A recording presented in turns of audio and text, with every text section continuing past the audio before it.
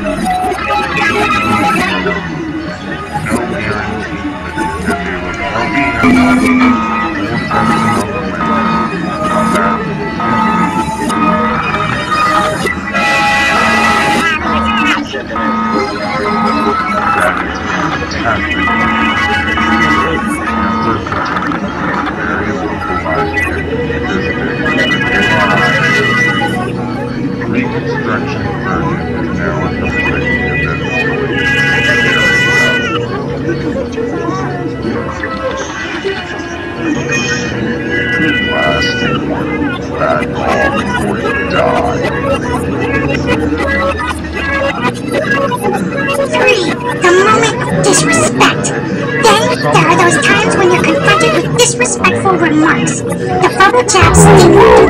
Instead of launching grenades of your own, perhaps standing silently can shield you from further onslaught while preserving your dignity. Silence in the face of disrespect is a display of self-control and strength. It sends a clear message that you refuse to engage in disrespectful behavior. It can also prompt the other party to reflect on their actions and potentially lead to a more respectful and constructive conversation. Yes, I know. Doesn't answer questions. Not an answer.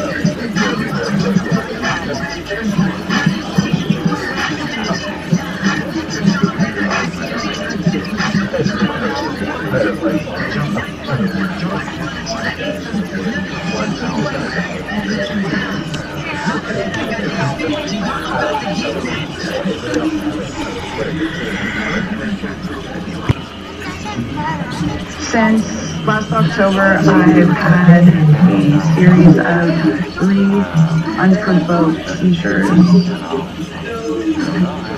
This has been a really traumatic time period for me.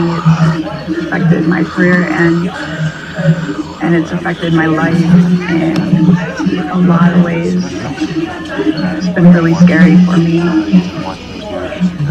I've seen a lot of different doctors. I've had every test imaginable, and for the longest time nobody could tell me why this happened. Hopefully the next time you guys see me, I'll be in the ring doing exactly what I do best. And I can't wait to wrestle. I can't wait to show you exactly what the professor, what Serena Deeb is made of. Thank you so much for your time. I appreciate and love it.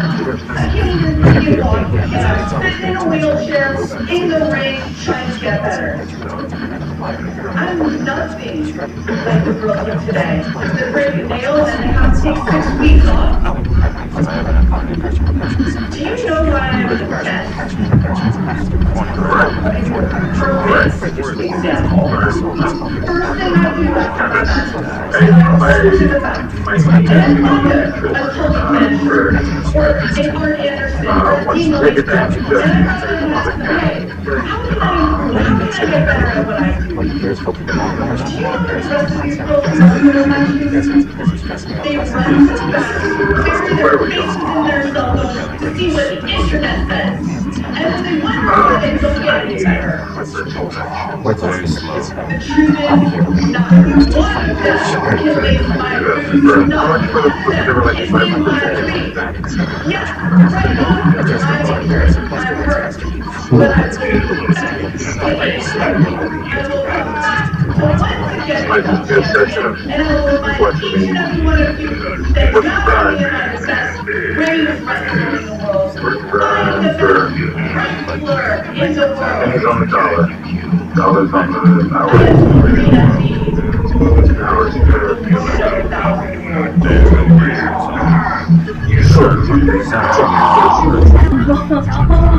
I am Serena Deeb. I strive. No way Ray will get. Stop biting your nails. Nipple shit. Good night, vital dreams. I guess I better go. I dreamt of a blizzard. Fighting. Where have I been? Been away training in isolation, obsessively studying and dissecting every single part of our women's division. I locked myself in Deeb's dojo and faced the imprisonment of my mind, body, and soul. But I cannot be caged. You want to tie me up? I know every escape. You want to restrain me? I know exactly how to break free. I refuse to accept any shackles placed upon me. They say it takes 10,000 hours to become a master. You must be willing to do what nobody else will do. Excellence is achieved through challenging yourself. And once you realize that everything isn't happening to you, it's happening for you, that's when you become a master.